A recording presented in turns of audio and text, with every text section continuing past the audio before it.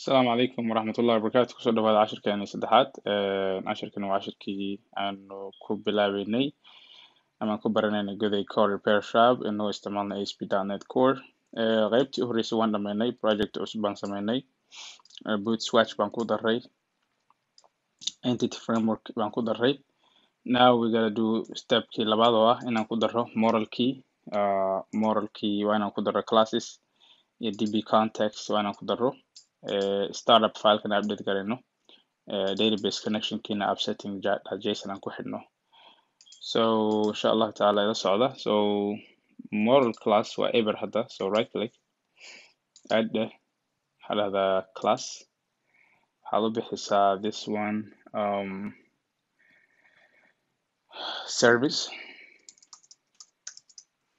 service will be service ka aan offer garayno waaye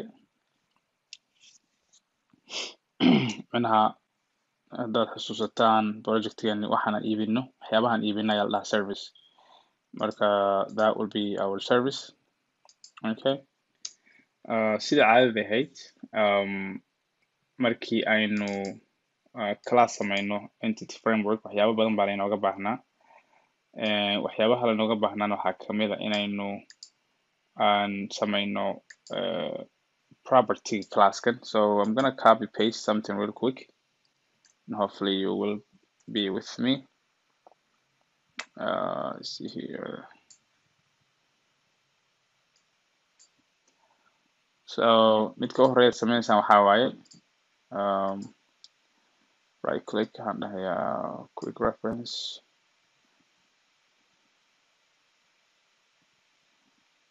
okay entity framework annotation this will be the annotation okay good so ka horeeya waxaa waaye public idinkoo isticmaalaya prop erayaan bari jiray public Godey service id eraygan Godey berigi hore markii aan key samaynayno ama model key waa inagii isticmaali jiray integer int integer markaa isticmaalo nambarada tablekeena waxa lagu save gareynayo 1 2 3 nambara caadi ahaan jireen for security purpose ama security-ga database-kaasi loo ilaaliyo nambarada waa la qiyaasi karaa so tusaale ahaan service-kaada ama product offer garanaysa ID-geeda hadduu 1 iyo 2 iyo 3 yahay nimankan hackerska way qiyaasi karaan marka waxaa la isticmaalaa wax la yidhaahdo Godey GUID and Godey-ku haddii aan tusaale idinka siiyo hadda service ID-gan ayaan ku dhufanaynaa haddii aan kan ku dhufto order now korkaa koro fiiri look at the top waxa yarado raaliya meeshan fiiri ID-gii okaas product ID berigi hore 1 buu ahaan jiray ama 2 ama 12 hadda laakiin look waa sidan F2A marka dash marka waa ilaa iyo 32 meelahaas dhowr ama 24 xarfo oo number iyo dash iyo string isku jira waa ID marka lama qiyaasi karo so that's good marka waa string oo complicated oo uu product-gan aan u samayn doono insha Allah marka waxyaabaha lagu secure gareeyo database-ka so Godey ID key weeye database generated identity waa identity database-kan raba inay samayso I don't have to provide service name required waa max length waa content description cost quantity service image kan waa ku cusub yahay marka koowaad waxaan rabnaa product-gan inay image lahaato as you can see product custom sawir bay leedahay sawirkaas waxaa lagu save gareeya wax la yidhaahdo bytes eraygan byte waa array waa collection meesha integer uu number yahay double-na uu lacag ka tahay string-na uu qoraal yahay bytes waa sawir waxyaabaha sawirka qaabka loo keydiyaa database-ka loogu keydiyaa byte la dhahaa so service image kan ma jiro so waa mid aan samayn doono so waxaan leenahay order u bixiya order and then say orders halkan table-kan order ma jiro haddaynu sameynaynaa so right click add baa leedahay waxaa leedahay class order hit enter order key ayaanu waxaan siinaynaa isagana macluumaad kale oo iyagana waxyaabihii property loo baahnaa sidoo kale copy paste okay kan waa data annotation okay kan waxaan leeyahay waa data annotation isaguna schema all right isaga waa very simple. halkan waxaan leeyahay order id and halkan waxaa way service id iyo customer id. Customer ma jiro, so let's create customer ma jiro, so I'm gonna have to create another one. So customer will be another class, customer. All right, and customer kuna will be something like this. All right, let me copy some code from here. And again, waxaan galaaskaynu ku sharaxnay. I mean, hadda in badan baad galaasya soo samayseen when it comes to model, so I think the explanation saasa laygama baahna filaya. I'm sure inaad aad uga dharagsantihiin sida loo sameeyo intan. Control Z validation kii baan haddana soo saaraya, so just click the yellow sign and then click this one. Everything should be fine. Customer ID, first name, last name, phone, email, make, model, year, and this will be order basically, and this will be orders. Okay, so we're done basically. inta haddaan sharaxo waxa weeye customer kan waa customer table, laakiin wuxuu u baahan yahay inaan also customer kan uu order galaysan karo many orders. So listing waxa waaye orders. So order table haddaan tago, order table waa ka isku xidhaya customerka iyo serviceka. So service waa waxaan gadno, customerkana waa wixii aan gadaynay ruuxii dalban lahaa. Orders marka wixii la dalbaday wey. Wixii la dalbaday marka waa inuu ka koobnaado kow order ID, orderka lacagti total costigiisii, wuxuu customerka bixiyo discountigii, statuskii. Statusku waxa waaye marka ordersa la dalbado in progress weeye, marka lacagta la bixiyana complete buu noqonayaa. Is paid ma la bixi lacagta, marka ordersa uu dalbado waa false, lama bixinin. markuu laakiin lacagta bixiyo true bay noqonaysaa. And then halkan waxaa la gelinayaa service ID, serviceka la dalbaday ID-giis. hadduu tire dalbaday tirekaas ID-giis, hadduu dalbaday oil change oilkaas ID-geeda. halkanna waa customer ID, customerkan wax dalbanaya laftiis ID-giisa. sida so service ID waxa la dalbanayo product ID-geeda iyo customerkii dalban lahaa, wuxuu bixin lahaa, qiimaha uu bixinayo, discount ma la siiyey, ma dhamaaday orderko, ma la xidhay mise wuu socdaa. orderku waa intaas basically simple. So halkii service so ahaan oilka oo kale many orders bay lahaan kartaa, halkii customerna many orders buu lahaan karaa. So basically this is called many to many. So many orders, halkii customer many services buu dalban karaa. wuxuu dhihi karaa gaadhigayga oil change ku samee, taayirada ka bedel, radiator fluid ku shub, engineka ii tirtir, same thing. hal oilna oo oil change yana many customer baa dalban kara. So that's what this means. So list many customerku many order buu lahaan karaa. Servicekana halkii order ba halkii shay aan gadnaba sida taayirada oo kale many orders baa laga samayn karaa oo customer badan baa dalban kara, because hal taayir markaynu waxaan keenaa taayiro fara badan, so that means it's many orders. All right, so I think we're done. xaggan waa inoo dhamaaday. Let me go back and double check everything. Service image orders can customer ID, service ID, customer like what dhamaaday. Order away.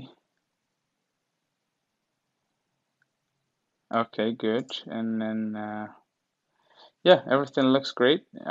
Think. Okay, so let's go ahead and add our database migration class. So I'm gonna click class. So waxaan dhahaynaa car repair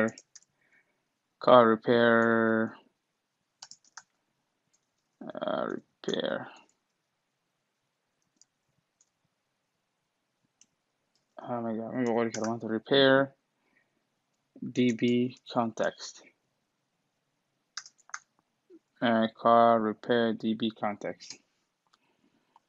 Okay, car repair db context maxay naga caawinaysaa in saddexdii table aan sameynay aan databaseka u diro oo aan ka sameyno maxaan ku idhahdaye tables by migrating. So let's just go ahead and I'm gonna copy some code. halkan ayaan kusii daynayaa saddexdii table, saddexdii maxaan ku idhahdaye this was orders. Okay, orders and then say orders. Okay, db set kugu qaylinhayaa, so I'm just gonna say use entity framework. everything looks good. And then class keeni waa inaan sameyno constructor kiisi because constructor bay u baahan tahay. And constructor si loo sameeyo hore usoo barteen. So copy paste intaas copy gareeya korkeeda tableadan korkooda. Optionka laga yaabaa inuu diido sababtuna waxaa weeye db context waa inay inheritance ku sameyso db context.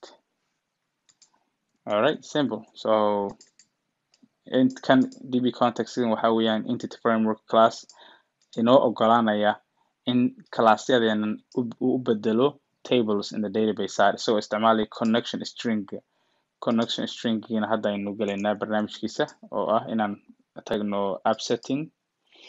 And app setting markaan tagno in the meeshan kore right here ayaad inta dhahaysaa meesha kore. Then code aan ku siin doonaad ku qoraysaa. Simple as that. You will just type string colon and you waxaad furaysaa bahashan mustache-kan ama curly braces waxay dhahanba comma and waxaad ku qoraysaa halkan this intaas connection car repair database connection data source dataas waa muhiim waa local kada initial catalog car repair see that you do all that and you save it. Okay, meeshan car repair db mid kale ani igu jirta so db1 ka dhiga mid hore igu jirtay so I don't want inaan isku qaso labada xabo. So car repair db1. Okay, so this database initial carol this is the magaca database keena u sameyno marka database-ka ma jiro mid sii jiray ma aha.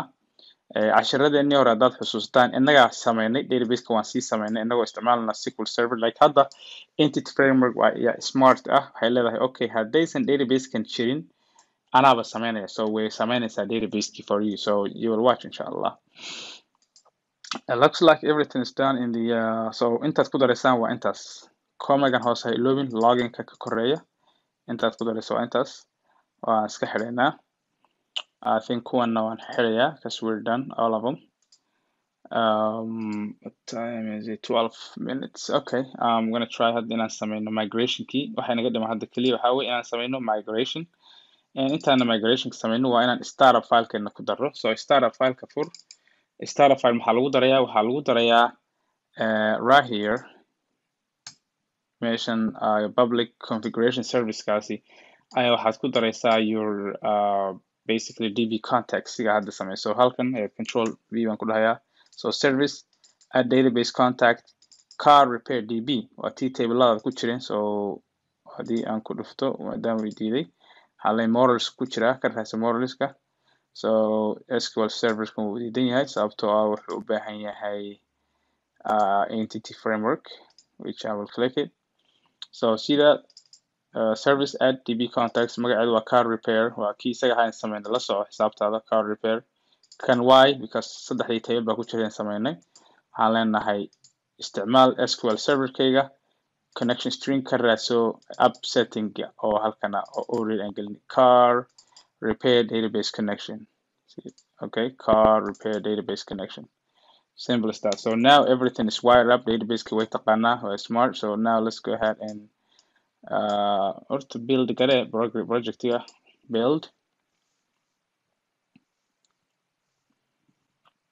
Haddii aan fast ku socdo iskara lahada sababtoo cashirka saan sheegay classes ku qaadateen marka the point is in code-kan uu diyaar idin noqdo GitHub-na ku jiro haddii loo baahdana you follow and you type as we speak marka wixii aan soo copy gareeyo just markaan copy gareeyan ku stop gare video si u qor waxyaabahan reference-iga ah ee reerka noqonaya because if you have to reference and korka kora fiiri it's right here so you have to have models this one you have to have entity framework and haddii uu reerka yahay ama gacantaad ku qori kartaa ama sidii aan sameynaya hadda kan haddaan tirtiro haddaan tirtiro kan entity framework core look SQL server reer buu noqonayaa so waxaan sameeyaa waan dul tagaa calaamadda yellow-ga soo baxaysa marka yellow soo baxdo waan ku dhufanayaa wuxuu ku leeyahay using miyaan isticmaalaa yes ma leeyahay anigu marka korkaas uu ii geenayaa si uu iigu daraya haddana mar labaad. Okay, application-keeni waa dhamaaday. Now I'm gonna use package manager console-kan waxaan leeyahay add dash migration and then give a magac initial and hit enter and waxay sameynaysaa classyadeniba waxaa loo rogayaa table mar dhowna waxaa soo baxaya migrationkii classkii halkan ahaa folder cusubna way samayn doontaa entity framework meelaha fiir isha ku hay folder la yiraahdo ka migration baa soo baxay iyo wixii tableladeenii iyo classkii iyo wixii dhan. So all I have to do right now is update dash database. Haddiinan arkin waan soo weynaynaa boqol baan ka dhigayaa. I hope inaad aragtaan. Markaas add migration ma idhi haddana waxaan leeyahay update database. Hit enter. Uu shaqeynayaa database ku geynayaa and it should be fully done.